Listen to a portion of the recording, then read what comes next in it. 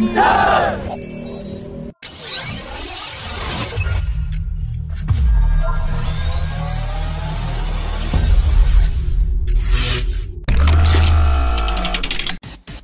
India prepares to induct a second batch of Rafale fighters, the Indian Air Force has sent a team of officials to France, who will oversee the progress of the Rafale project, integration of India-specific enhancements, coordinate on logistical matters and also review the training of pilots.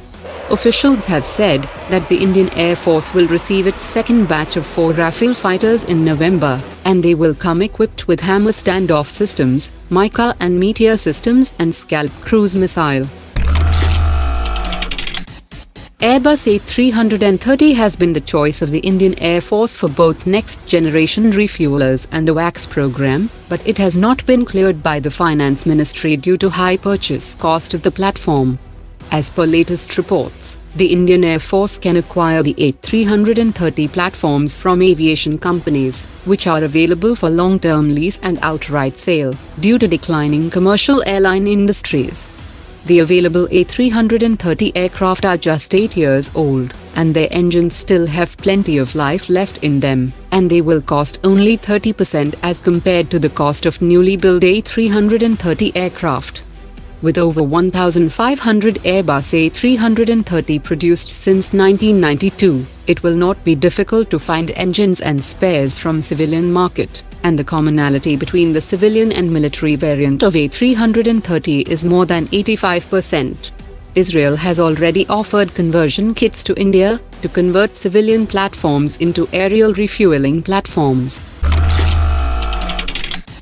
An Indian startup company working on counter-space technology will launch a constellation of nanosatellites in 2021 that will be equipped with sensors and laser systems and will protect Indian satellites from adverse actions of enemy satellites.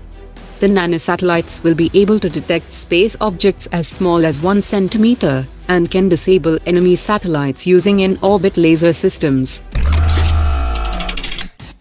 The former Commanding-in-Chief of the Indian Army's Northern Command has said that as the Chinese military has a large number of sophisticated unmanned aerial vehicles and unmanned combat aerial vehicles, India must acquire a formidable unmanned aerial combat capability. The Indian Air Force Chief recently pointed out the limitations of combat drones and the high costs of acquiring this capability, on which the former Northern Army commander has said that every piece of military equipment has some limitations, and as far as cost is concerned, India must choose the platform wisely.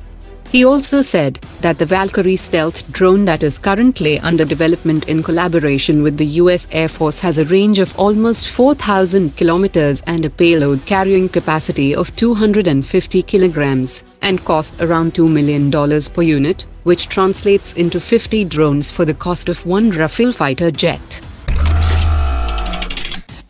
A report prepared by the Indian Army recently mentioned that faulty ammunition supplied by ordnance factories have caused a loss of 960 crore rupees since 2014, and that the Army could have purchased around 100 artillery systems with that money. Responding to the Indian Army, the Ordnance Factory Board has referred to the Army's purchase of faulty ammunition worth 522 crore rupees from Russia in 1999, and said that the Army could have bought another 55 artillery systems with that money.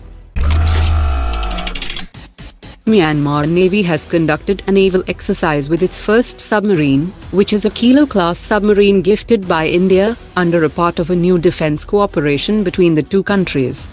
The submarine transfer is significant in the backdrop of China supplying 2 Ming-class diesel-electric submarines to Bangladesh.